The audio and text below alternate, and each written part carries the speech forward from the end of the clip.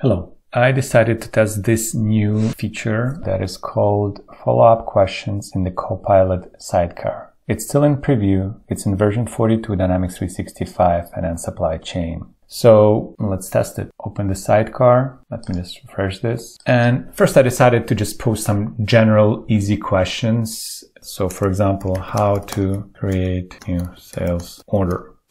So it provides me an answer, navigate to sales order, create a sales order, select customer, add items, save, confirm, etc. Let's see more. But then at the end of the message, there are no follow-up questions. The expectation here that is it will ask me 3 questions at the end, like the next logical questions that I can select. So to maintain a conversation with the Copilot. Yet here is just a blob of information and no follow-up questions. So then I decided to maybe just kind of pose a general statement. Let's say, tell me more about release products. All right, navigate to release products, view release products, select specific products, check on hand inventory. Yet at the end, just AI generated content may be incorrect message, no follow-up questions, no 3 clickable next logical questions that the Copilot would show me. Again, let's just try one more thing. Generally, let's say report as finished, journal. All right, so when you pose the question like that, we see some historical articles, current operations, technological advancements not really related to D365 finance and supply chain. And then finally, at the end, we see preview, whether there is some recent technological advancement featured in RAF journal. Can you provide example of notable RAF personnel stories covered by RAF journal? Again, I feel here it's talking about RAF journal, not a report as finished journal. So there's some misinterpretation of what I'm asking Copilot. So as you can see here, it doesn't really provide follow-up questions related to Dynamics 365 functionality topics. So what I decided to do instead is just to ask general questions. So for example, how to find Dynamics 365 F&O environment ID. Copilot will give us an answer right here, and it will also give us the 3 follow-up questions. So how can I determine the version of Dynamics 365 Finance and Operation currently in use? Quite relevant.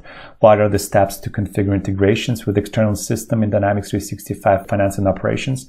Again, relevant to the question that I was asking about environment ID. And the last one, is there a way to track changes made to configuration in Dynamics 365 Finance and Operations? So for example, I'm going to click on the first one. And that's how I think the idea here is that if I just start with a single question and the Copilot provides me 3 natural follow-up questions, I can just select one of them to continue a conversation, right? So, and then just kind of build on it and move in the direction where I want to go.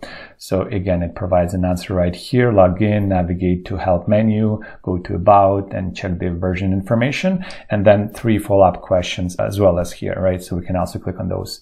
How can I identify the build number in Dynamics 365 F&O? So here's an answer. How to identify a build, 3 follow-up questions. And as always, there's this reference that I can click on and it takes me to the related document that was used. Let's go back.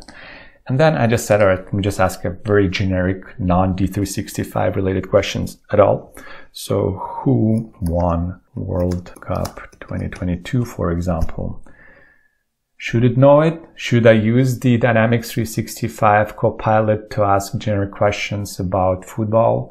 Probably not, but I modified the Copilot to allow AI to use its general AI knowledge. It's in that conversation boosting topic. And look at that. So it knows that Argentina won and it gives me 3 follow-up questions. Which teams reached the semifinals in 2022 World Cup?